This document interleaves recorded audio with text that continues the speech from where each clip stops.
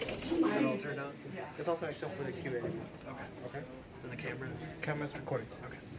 Yes, I will not be alone. Hey! Your minions were terrifiedly looking for you. It was kind of adorable. That's why I figured it. I was like, I bet he's already out there. He left a while ago.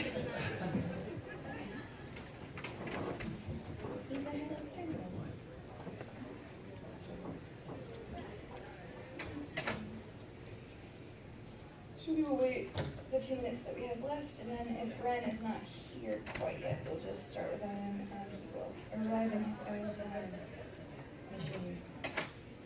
I should be crazy. That's really clever. Just make something like that. Every time. So I can stand behind you and just ban a light you. No, that's fine. Thank you. And now they'll never forget you. Making an idiot out of myself in front of people is kind of what I do. Sometimes I get paid for it, sometimes I just do it by accident. It's an occupational hazard, really. I give to the people. I give to the people. I give to you. Anytime you feel dumb, just remember that weird trick at Comic-Con. At least I'm not hurt. Self-deprecation, it's a talent. Or you can just watch an episode of Cops. That is a really good point. Is Cops still going? I haven't had cable in the longest time. It's just like, I have Hulu and Netflix, and if it's not there, it doesn't exist, apparently.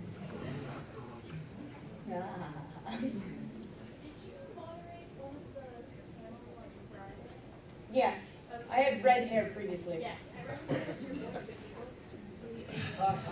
I'm also a master of disguise.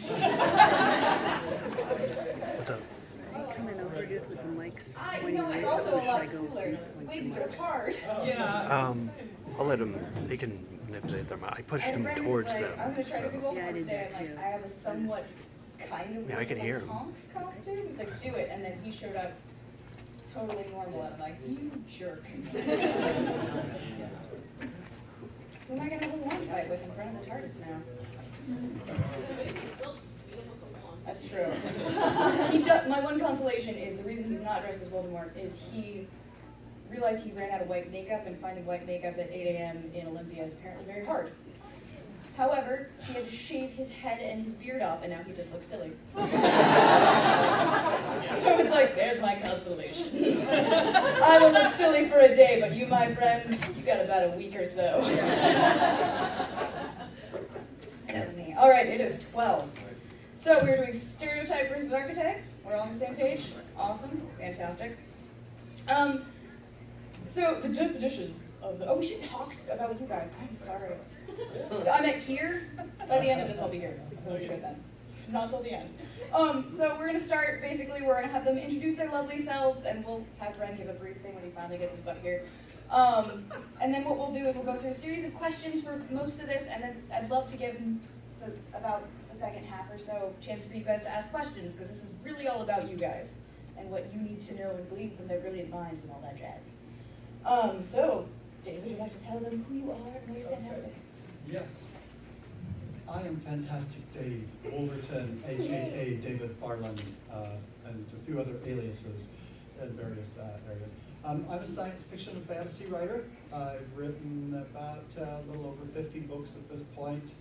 Also an editor. I'm the coordinating judge for the Writers of the Future contest, which is one of the world's larger science fiction and fantasy writing contests, if not the world's biggest. And gosh, this is my latest novel. It's called Nightingale. It's won the International Book Award for Best Young Adult Novel of the Year and the Hollywood Book Festival for Best Book of the Year and a few other awards.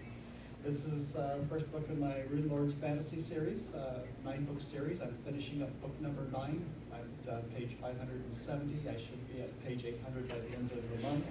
And then it will be done with that series, which has taken the life of the length of my children's entire lifetime for me to work on. But I've done a lot of other things beyond that. I'm also a video game designer, screenwriter, and worked as a movie producer in Hollywood, and I don't know. My wife has 5 chickens, so I guess I'm a chicken farmer now. And apparently a secret agent. I mean, Yes, what else exactly. would you do with all those aliases? Exactly. So. So I'm Ellen Guan Beeman, and I'm actually really excited to meet Dave because I also worked in Hollywood and I work in video games. Sadly, I have not published 50 books, but I've done over 50 video games. I have 4 books that were published with Bain Books. 3 of them were co-written with amazingly wonderful Mercedes last month. If you have questions what it's like to write with somebody else, I can tell you all about that. And Ren gave me grief about this on Friday for not mentioning that I also, oh, sorry, I know what you're going to say, and it makes me so excited. So I actually started my professional writing career writing for television, and I wrote for several shows which I now realize some of you may have heard of, usually people haven't. The work I'm the most proud of in television was writing for Jen and the Holograms. See, somebody always sings. That's so cool.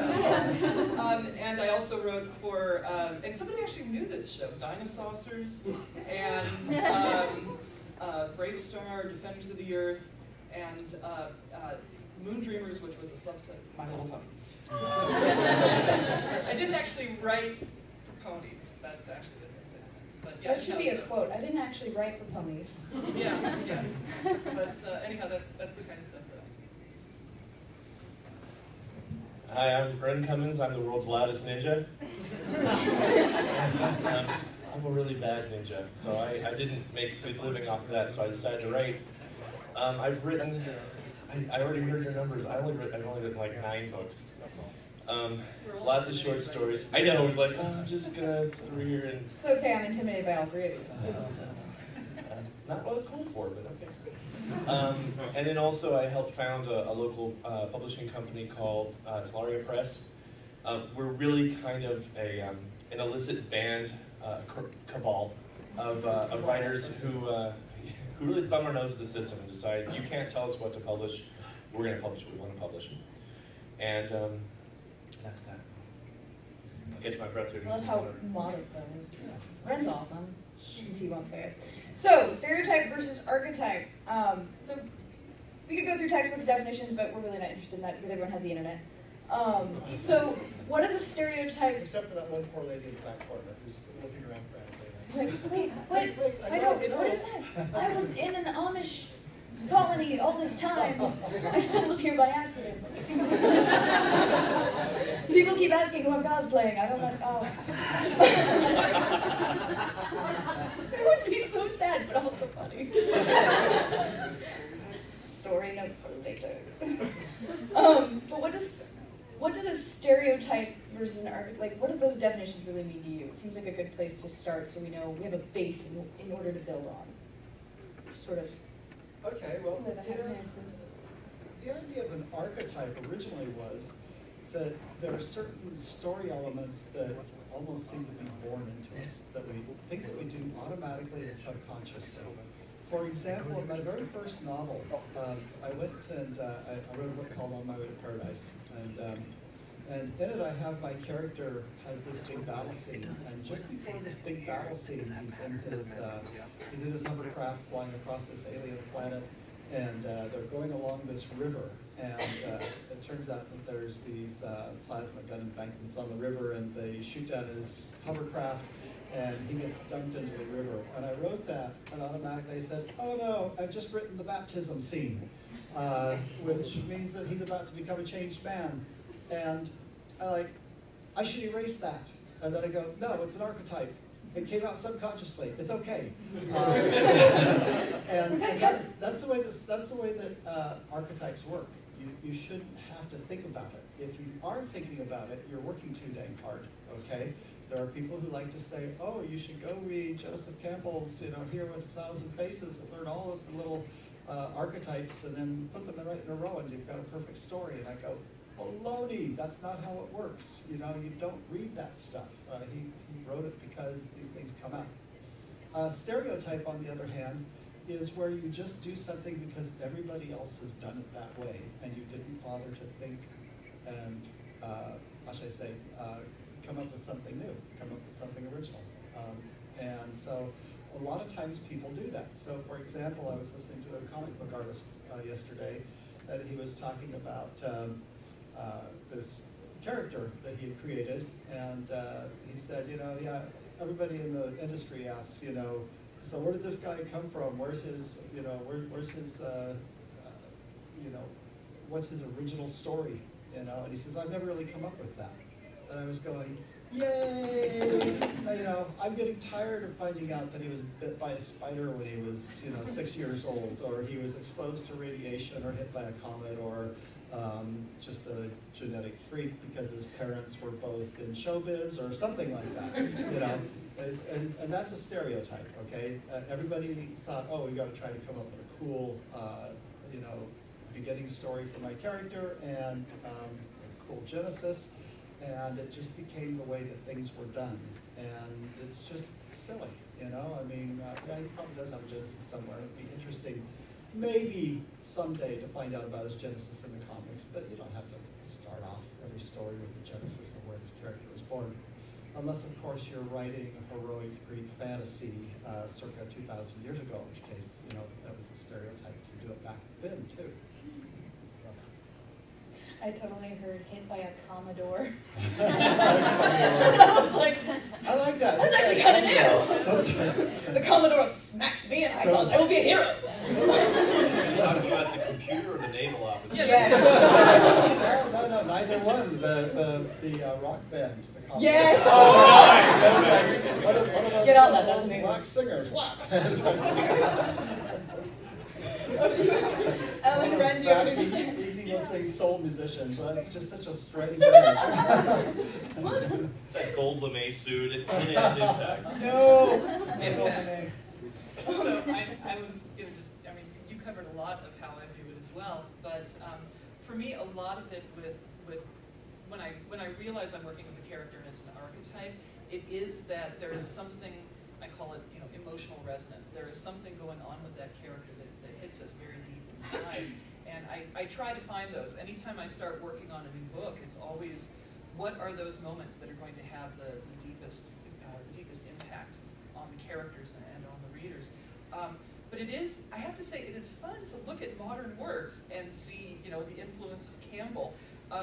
In addition to being a video game developer and novelist, I'm also a college professor. And I have a lecture that I give where we go through the Campbellian, you know, the hero of a thousand faces and the heroic journey. And the example that I use is Star Wars, because for every stage of the Campbellian myth, there's literally a line of dialogue in Star Wars that hits every single one. It's really, it's an amazing piece of work that way. I don't know if you know it, but George Lucas took a college class under Campbell. And when he wrote Star Wars, he took it back to George Lucas to get his, George Lucas took it back to Campbell to get his opinion. And I remember watching a TV show where they had it, and where Campbell was talking about, oh, this is wonderful because it really hits on, you know, this ancient story of technology versus the human spirit, and et cetera, et cetera. So yeah, it was like this was my thesis or something for the semester. Pay attention to my class. You get an A, George Lucas. I feel like you could argue that if anyone says they don't like the original 3 Star Wars, you can be like, hey, it's Joseph Campbell approved. That's right. It is. It's Campbell. It's literary build. And then he brought the other 3 movies and he took it back.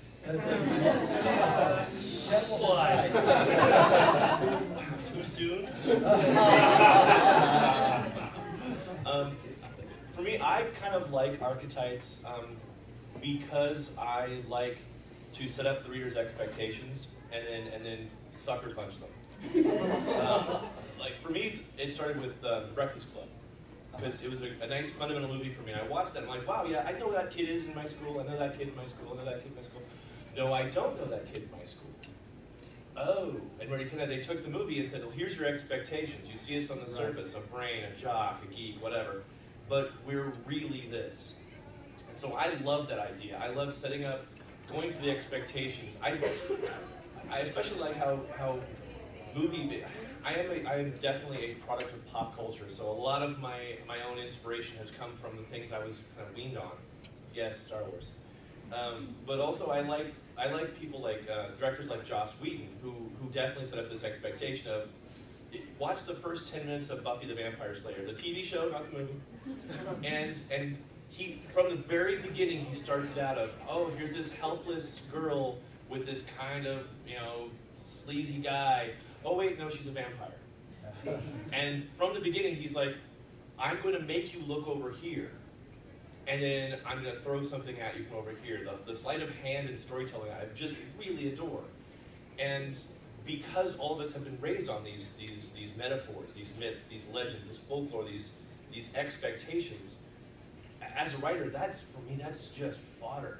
It's like, good, look over here. Because while you're paying attention to this, I'm going to throw a little 11-year-old girl with a scythe at you. So for me, I love them because you can use them, not just blindly follow them, but use them as an understanding of the expectations of the readers and play with them. A launching point. Yeah. I think that I actually love them too, and I use archetypes a lot. But for me, the point in the story is that I want to get beyond the archetype. I don't want to have one line of dialogue for every one of Joseph Campbell's rules. And I imagine he did get a good grade though. Yeah. But to me, it's like, okay, you start writing about real humans, and all of a sudden you start finding that they twist themselves into archetypal shapes very often, and that's kind of fun. I would also argue, though, that if you read with Hero with 1,000 Faces, it makes it sound like all stories are archetypal stories. And if you read real stories, you find out very quickly that Joseph Campbell went through and cherry-picked pretty well. Yeah. Because you can go to Africa or you can go to the American Indians and find very little in the way of archetypal stories there. I mean, you can get into the Popol Vuh among the Mayans, and yeah, you've got a good archetypal story there, and then the rest of the things are, how bear lost his tail, or how corn woman made corn grow, or something like that, which have, very little, if anything, to do with archetypes. They're more explanations of why the world is the way it is, rather than an attempt to do that. And then, of course, there's anti-archetypal stories. I love in India an ancient story that I've heard about a prince who recognized that there were a lot of poor sitting out by the gate, and they had a big feast, and so he went and took food out to the poor. And his father came to him and said, "Are you crazy? Now everybody, now more and more poor people have come to the gates, and everybody who enters our kingdom thinks that we're terribly impoverished and that we're all starving. So don't feed the poor people." So he got to thinking about that, and he decided that he was just going to quit eating as much as he should. And he went out and sat at the gates with the poor people and, started being a beggar. And then the father came back and said, "Are you crazy? Now my own son is out here starving at the gates, and people are, think we're terrible." And eventually he realized that by doing that he was competing with the poor people for food. And so he realized that he should just quit eating altogether. And so he starved himself and died. That's a hero journey story. Okay, what he did was heroic. And if you're a good Buddhist who's seeking for complete emptiness and and this kind of thing, and he learned to overcome the world, but gosh, it turns that whole hero journey story on the end. He's supposed to figure out how to make his father happy, save the people, save the people, and Yeah. But I love those kinds of stories where you turn the archetype on its head. I always thought that archetypes really are a matter of perception. Like, whose perspective are you looking at? Like the Anne Rice, the first two vampire stories. It went weird after that. But the first two were really good view of, like, here's one story where Lestat's the bad guy. He's the villain. He is the opposition to the hero, who's just trying to maintain his humanity. Yeah. And then you read Lestat's perspective, he's like, Louis a whiner. Yeah. He is weak. His view of humanity was because he couldn't accept the truth about himself. And then suddenly it's like, no, okay, so maybe Lestat's the hero, because he's telling the story. But so much of that archetype, I love that part of the twisting on that side because it allows you to see from a different perspective. I love playing with the idea that this character who you think is the villain is actually maybe the patsy, the unwitting thrall of the real villain. Or maybe he's a good guy who's just been in bad situations and was trying to be the hero. One of the characters I really probably like way too much, according to my editor, is he thinks he's the hero of the story, and he's not. He's a character of convenience. He happens to be in the right place at the right time, and he's like, oh yes, I'll go take care of this because sometimes. That must be your opinion. Yes, I'll go handle this, and like no, you know what? Why don't you go handle this while we actually fix this? And I love that. I love that in his world, in his story, he's absolutely doing all the right decisions. He's making the hard choices because somebody has to, and everybody else is like, yeah, you're kind of a jerk. So I love twisting those perceptions, using that same, oh, here's what you think. Yeah. Is that using archetypes, do you think, or is that also sort of playing with stereotypes? Do you know what? I think that if you actually use archetypes properly, then they become stereotypes. It's almost like they become so overused that everybody is doing it and they're copying you and they're like, oh gosh, I want to have a hero just like Luke Skywalker, and I'll give him a sword and they'll have to change it. I believe it's called Paragon. Not to disrespect another author, but I mean, I was like, wow, this really is kind of Star Wars. There are reasons why it all worked. Yeah. Oh, Jeremy Irons, why? Sorry. That actually brings me to an interesting idea of, just so that we can help sort of separate it, can you think of an example of this character definitely is an archetype and this one is definitely a stereotype? Just because it is easy to blur those lines. Sometimes with examples it helps sort of ground it in our minds of, I can separate that a bit more. A little crowbar space for the thought, really. The one person who got that. Let's cue the Jeopardy music. Yeah. Who is? Well, I think there's a lot. It's a hard question. I just asked them. Yeah. There's a lot of characters that really are archetypal. I don't think that, one good thing is you go back in history and you say, okay, Lord of the Rings, we have Frodo Baggins, the truth is Tolkien was never poisoned by the idea of archetypes because the word hadn't been invented yet.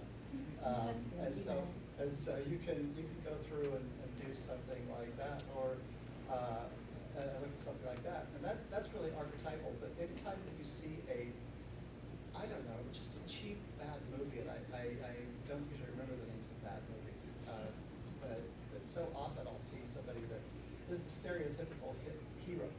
It's just like whoever wrote about this character didn't think about it, and I worked in Hollywood enough that I kind of poisoned on screenwriters and stuff because of some of the ways that the WGA gives credit for movies. So if you come up with a really great idea for a movie, then the director is going to have his girlfriend rewrite the dang thing so that she can steal your credit. And of course, in order to do that, she has to change it into something that was 10 times worse than what you started with, and it happens over and over again. And so you got to look at it and you go, gosh, what's the latest bad movie that I've seen? Actually, there's an interesting example. I don't know how many are familiar with the Evil Dead series, but that started off very, very stereotypically horror, and then, third movie in, it suddenly turned, this is my boomstick. Yeah, it suddenly turned into something really, really astounding. And I think wait, you're laughing at this? I meant it to be funny. Yeah, but the first Evil Dead is just a basic, very stereotypical horror movie, with a horrifying use of a pencil.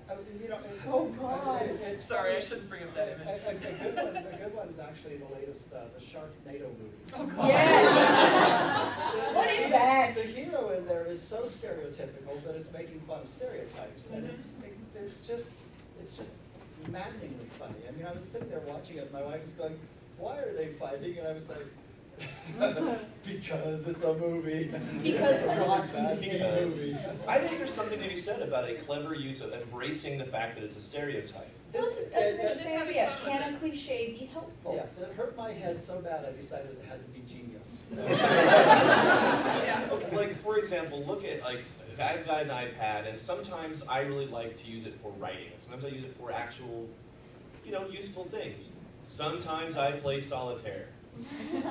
Solitaire is not a brain-bending game. It's a palate cleanser. It's kind of to purge the brain of useless data, and like, oh, now I can focus again. Or I didn't want to do anything interesting for that half hour anyway. Half hour. Sometimes, let's say half hour. We're going to go with half hour just because it makes me look better.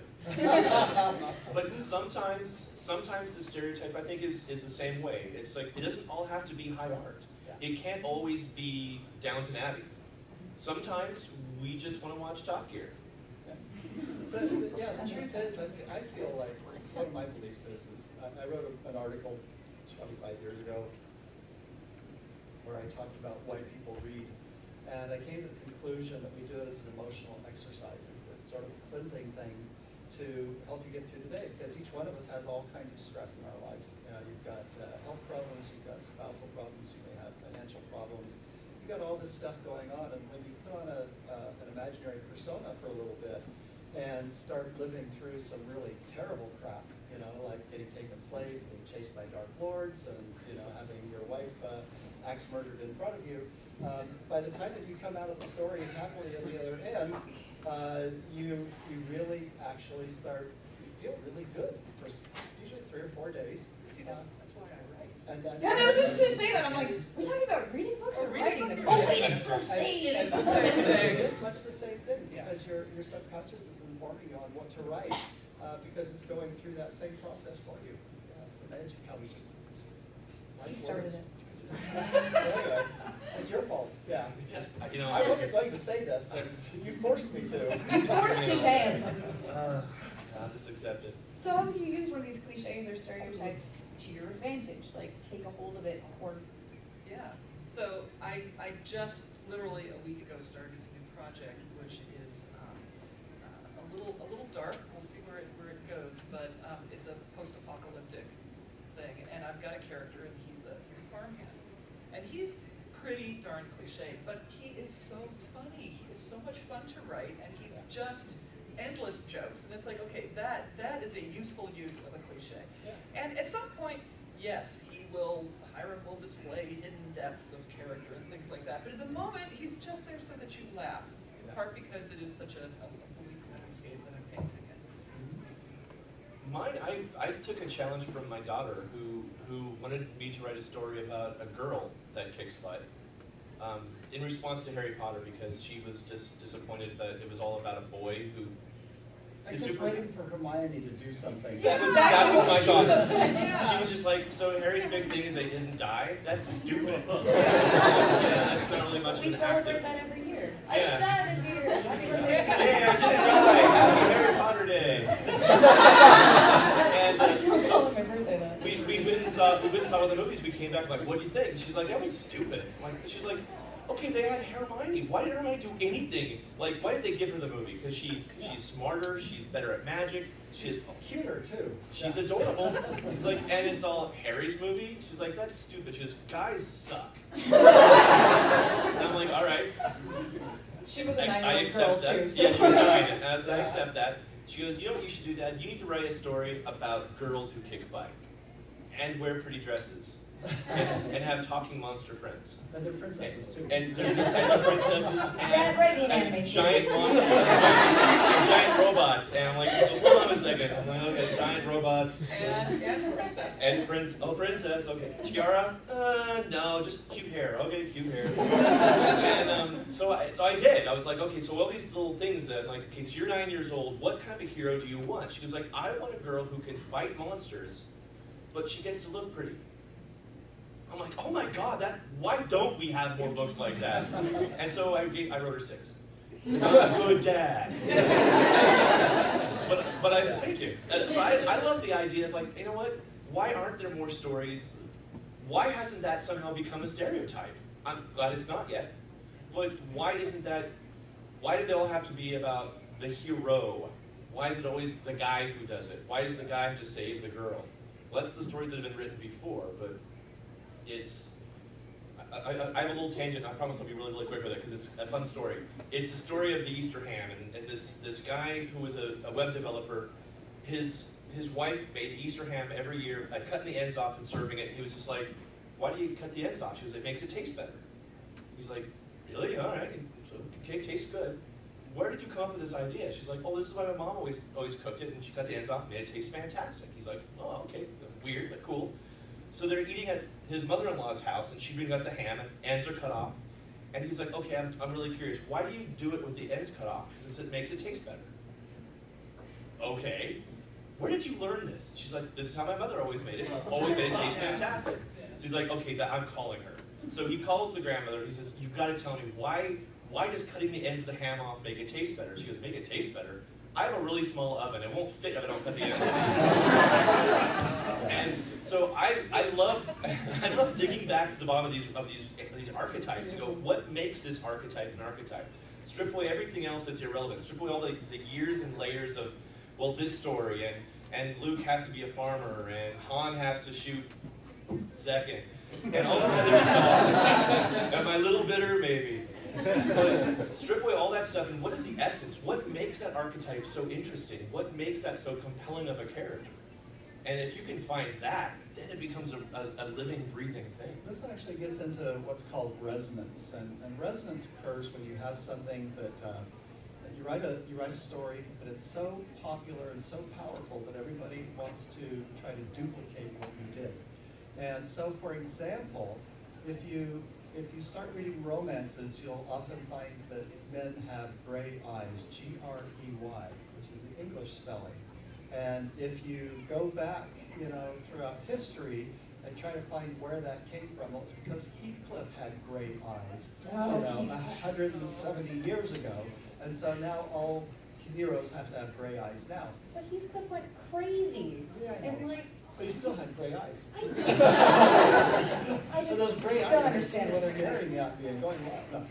But what happens is something is really popular, and we try to base it on. For example, if you look at, say, Pirates of the Caribbean, okay, that was really popular. Why was it really popular? It was popular because there's a ride called Pirates of the Caribbean at Disneyland, and all of you have been on it at some time in your life, practically. Why was there a ride at Disneyland? Because there were some popular movies back in the 1920s, the Errol Flynn movies, and they wanted to get something that caught the feeling of those movies. Why were there Errol Flynn movies? Because there were a lot of pirate books back in 1880 through 1890. They became extremely popular and had their own genre, in fact. Why were those popular? They were popular because in 1882, Treasure Island was written by Robert Louis Stevenson. Why was that so popular? It was popular because there was a book called, what was it? Yes, I'm very familiar with that. No, I'm thinking the Swiss Family Robinson was in 1828. So grandparents had read Swiss Family Robinson, they passed on Treasure Island to the kids.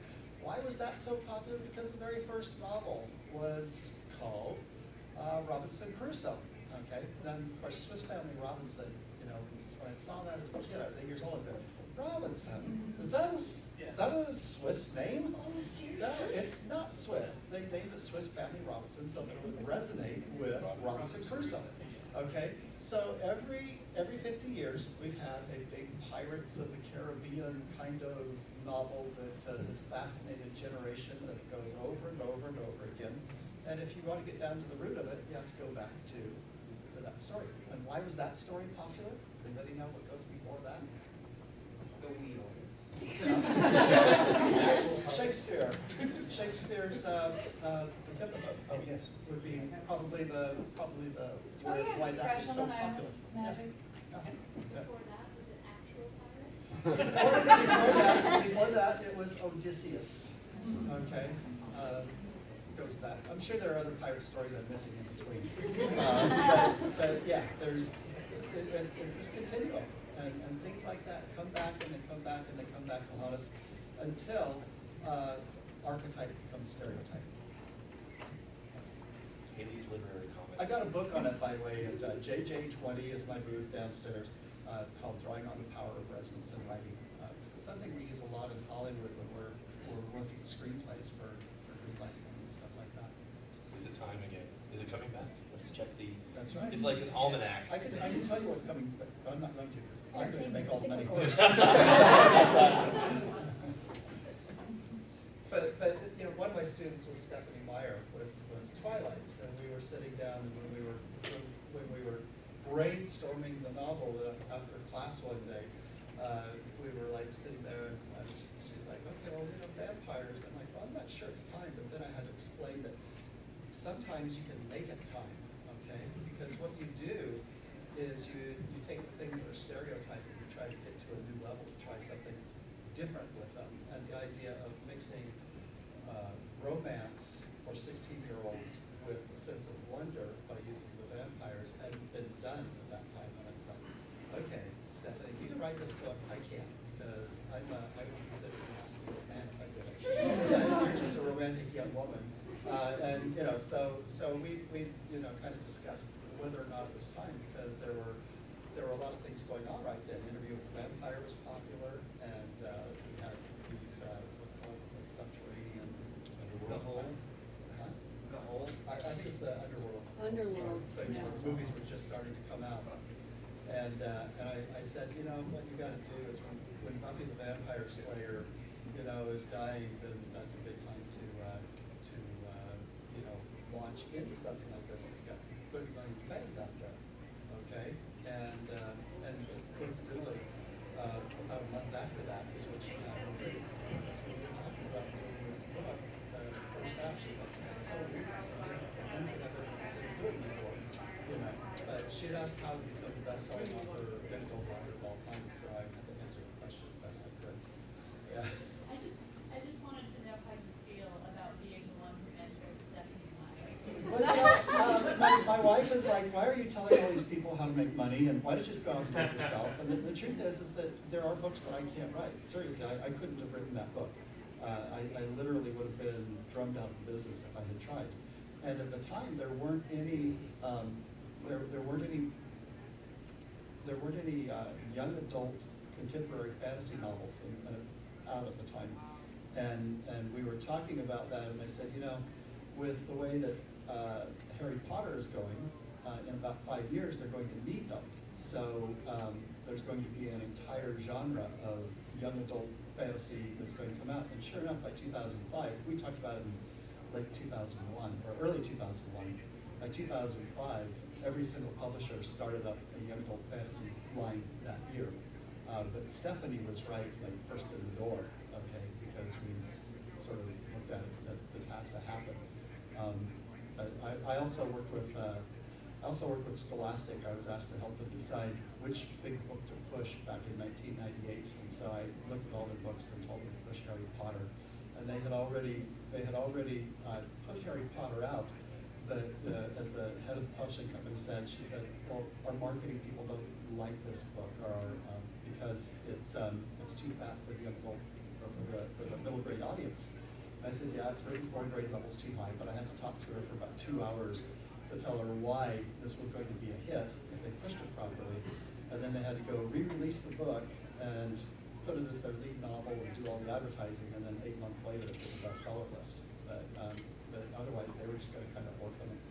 So I'd actually add to that though.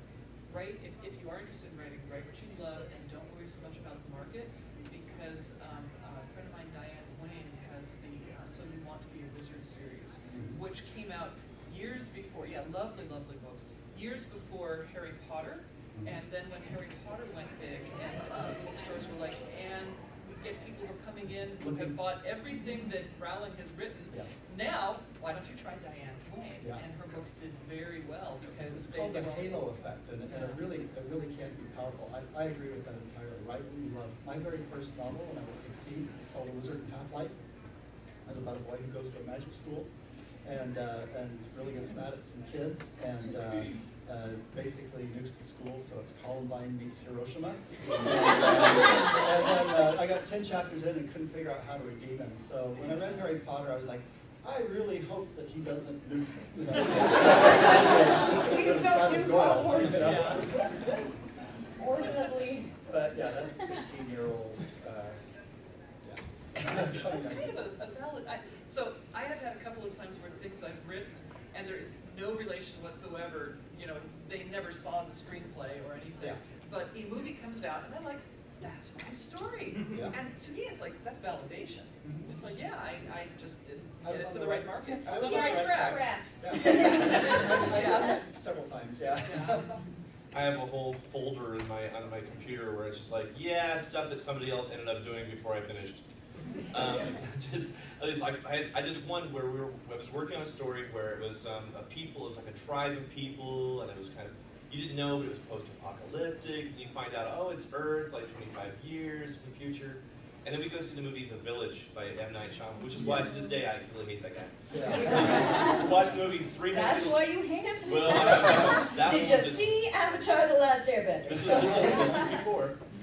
That movie came out, and my wife and I were watching the movie, and 3 minutes in, I'm like, they're in the future.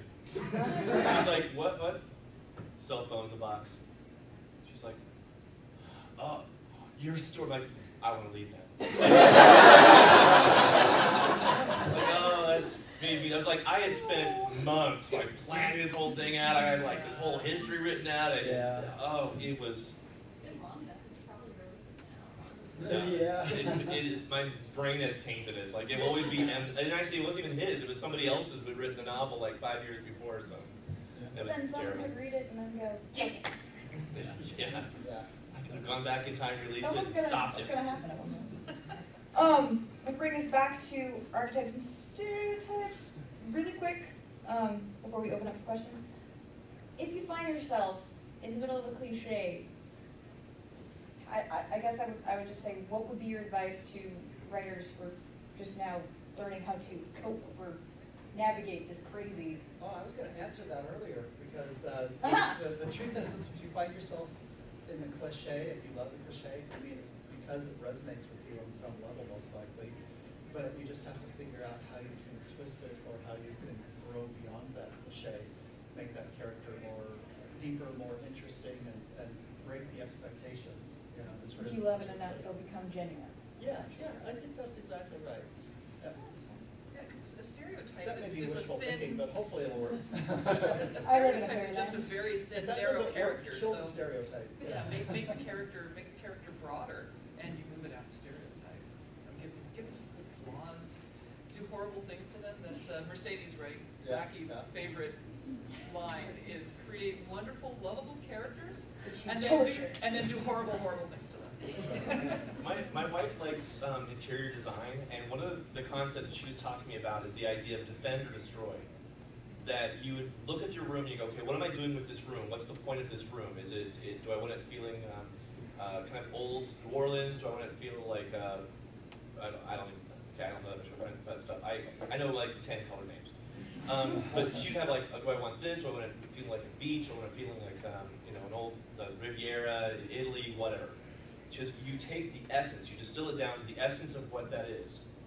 And if what you want to put into that room does not tie to that, you have to either be able to defend it and say it's justified, it should be here because X reason, or destroy it, get rid of it. It doesn't support your theme, then get rid of it. So like when I find myself in a cliche, and I'm like, oh, but if he does this, then it's just what everybody expects. I have to say, well, does what everybody expects tie into where the story has to go? Or am I just falling into my own cliche? And hey, it will be fun. And frequently I go back to my daughter, like when I'm this main character that I had, was the Angel of Death character with a pretty dress. I get to a point where I'm like, okay, I'm writing this as a say we'll say 30-something guy.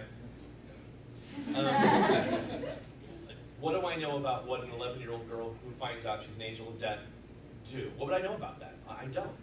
So I go to my daughter, I go, okay, so let's pretend you're wrong.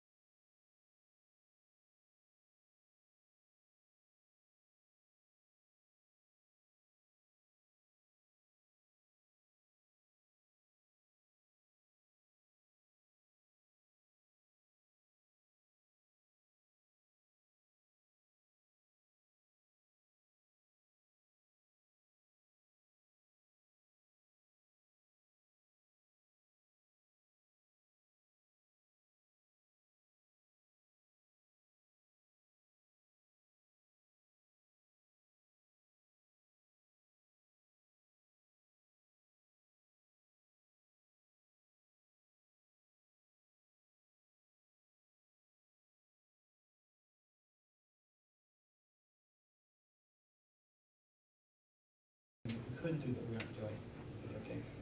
I think it's important to remember that because of they keep referring to it as the democratization of artistry, but I love that phrase a lot because of how easy it is for people to, in their own home, make their own apps, make their own books, make their own albums. You can do it all yourself. You don't have to wait for the big publishing houses to say, well, this is what fits our criteria. This is what the bottom of our spreadsheet tells us will make X number of dollars, so we're going to keep following that formula. Those formulas all started somewhere with somebody taking a chance on a property idea that hadn't been tested, that began, that was the archetype, the first of its kind. So there's now the tools available that you don't have to wait for the formula to be established. You can start the formula. If I were going to be making a video game, I would do something like Pretty in Pink, and it would be about a 9-year-old girl with a parasol. I totally called dibs on that. All right, we have 2 minutes. We're going to go to the lightning round of questions. Go. Cool. Really quick, my question is about Sharknado. Well, it's, you know, you talked about a lot about carrying around literary baggage and like work affecting your work, and so is artists and writers. Is there anything you avoid? Like, what do you read? What do you dismiss as just stuff that's going to sell your mind, if anything? I learned from watching crows eat that they just peck everything and spit out the stuff that's garbage. And that's, you have to kind of absorb it all and go, I can work with this, or yeah, maybe not. Sure. So yeah, I would, you take it all in and you decide what is good. And on that note, Stephanie Meyer's novel, The Host, is actually really worth reading, even if you thought Twilight was not your thing. She is actually, that proved that she's an exception. As a writing teacher, I can tell you she's actually much better than either of those books even shows, I think. I think she's got a lot of talent that's a lot better. So anyway. How do you set up archetypes with another writer that you're working with? Like if you're coming from two different perspectives and you already have an outline, maybe and a goal, how would you set that up if you guys have two separate ideas? Well, let me suggest that you should never do that, okay? And let me explain why really quickly. Because 50 years from now, when you both die, your grandchildren are going to be fighting over your estates, and it's going to be milk and shrimps. And so Ren, if they're having children, you'll be good. Yeah. But what about, you know, like if you're working like a cartoon, or if you're working like a video game where there's multiple writers? Okay, yeah. Well, there is that, so having worked on many video games, yeah, it kind of is a blender, and you sort of throw everything in, and every so often there's a game that I have worked on or designed, and I can look and go, oh yeah, that one thing there, that is my idea.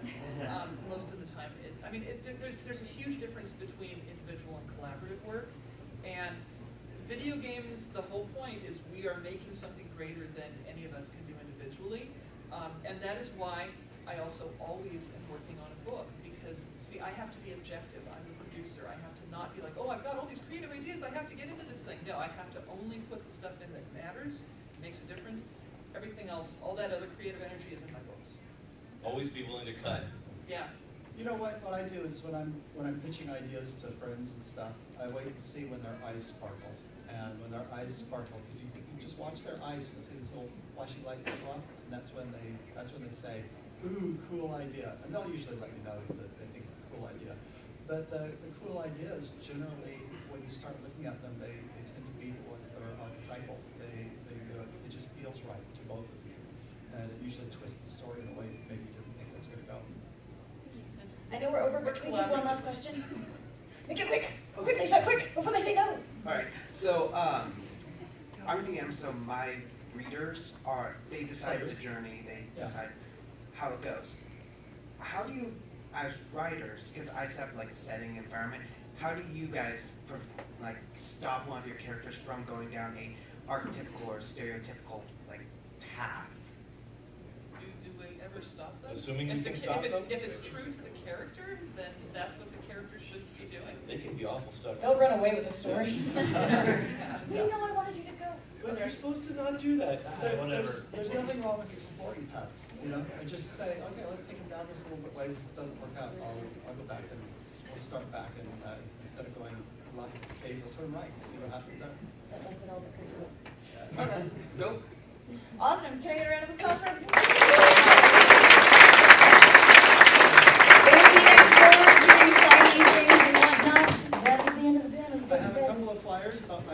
workshops if you're interested. Unfortunately, I forgot to bring them. I got talking to somebody. But I have some down at JJ20, so go down there with my book. They can buy all of my books too. May I have everybody please head down the back